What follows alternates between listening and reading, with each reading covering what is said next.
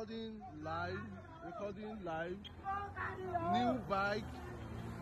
People are moving new bike from a politician house here in Ibadan. People are moving fresh bikes, new bikes. You can see people strolling in and moving new bikes from a politician's house here in Ibadan. It's crazy out here, man.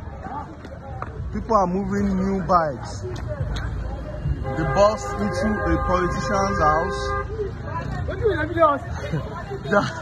They bust into a politician's house here in Ibadan, and people are moving new bikes, as you can see. It's crazy out there. It's crazy out here. It's crazy out here. People are moving new bikes. It's 12 p.m. Saturday, October 24. You can see people are moving. People are moving new bikes. People are moving new bikes. They are running before the cops get there.